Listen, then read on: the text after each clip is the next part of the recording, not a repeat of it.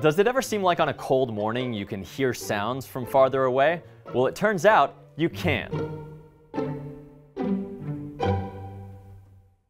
First, a little bit about sound. If you strike a bell with a mallet, that side of the bell vibrates really fast.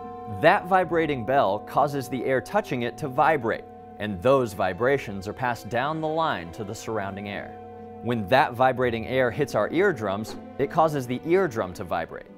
We call this vibration sound. Now, without air, these vibrations can't travel, so astronauts out in space have plenty of peace and quiet. Sound also travels through air at different speeds, depending on the temperature, and that brings us back to our original question. On a cold, calm morning, the air is chilliest down near the ground, with a layer of warmer air just above it. When, say, a train blasts its distinctive horn, a vibrating wave travels away from the train at the speed of sound. But here's the crucial part. The speed of sound is faster in warm air and slower in cold air. So as the sound wave gets farther away, the top of the wave, where the air is warmer, travels faster than the bottom of the wave, where the air is colder.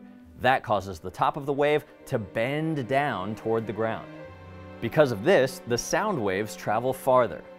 This even works for voices. So next time it's cold out, keep an ear out for what you might hear.